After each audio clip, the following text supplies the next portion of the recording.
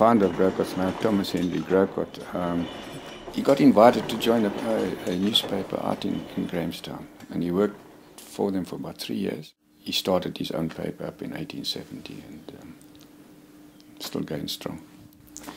The newspaper was GROCOTT'S Amaal, of course. The print shop started where Woolworths was, and then they moved down in about 1880 to those premises. Burnt down 1905. There was a fire where Clicks was, and burnt it down, and got rebuilt in 1906. And then my late uncle and dad took over, and then I took over. Name's William Jeffery Grocott, and they call me Jeff. Grocotts always are called by their second names. I was born in Grahamstown, 1937, and I've lived here all my life. That's William Vincent Grocott and Thomas Hugh Grocott when they were young. The wedding picture of, well, it's a family portrait really of the founder with his wife, his son, and the two ladies who built the house, Aunt Emma and Aunt Ida Grocott. They were spinsters, and my dad, long curls, and my late uncle. This is my wedding photograph of my mom and dad many years ago. The helmet which my late father used in Second World War. He was in the Battle of Alamein and all that sort of thing. He was away for 5 years. When he came back, I didn't know who he was. I wanted to know who this uncle was. I don't look at it, I'm going to put the name's Grocott to do with GROCOTT'S Mail, you know.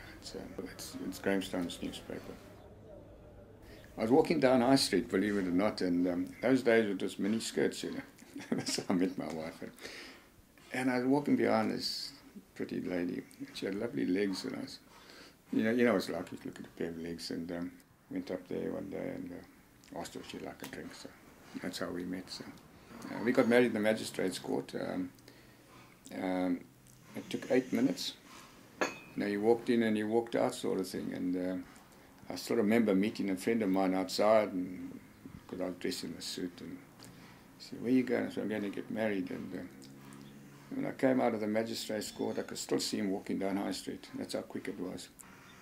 It's either 48 or 49 years, something like that. It's been a long time, but it just seems the other day. My wife looks after me very well, I must say, so all the cooking and that's it. We compromise on everything in our lives, including the domestic work that we share as well. I think his nature and his personality stood him in very good stead, still does in fact, and he had hands-on in everything, and his treatment of customers, his reaction to queries and complaints, etc. I think he dealt with it very, very well indeed. It was good fun. I enjoyed the work, and I met a lot of very nice people. And I think the public all loved him. So do I.